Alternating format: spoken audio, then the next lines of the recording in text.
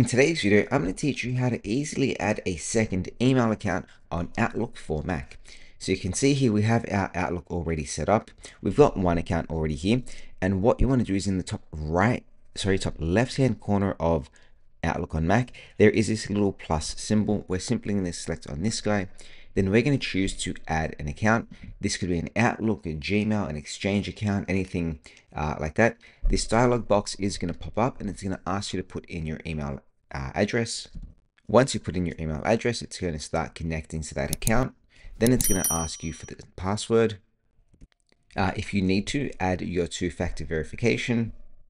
From here, you can choose to add a profile to your account, or you can simply select on skip for now, and that will take you straight into your new email address that you've just added in Outlook for Mac. Of course, if you like this video, let me know by giving it a thumbs up, and if you're going to supercharge your computer, hit that subscribe button as well. Thanks for watching. See you next time. Bye.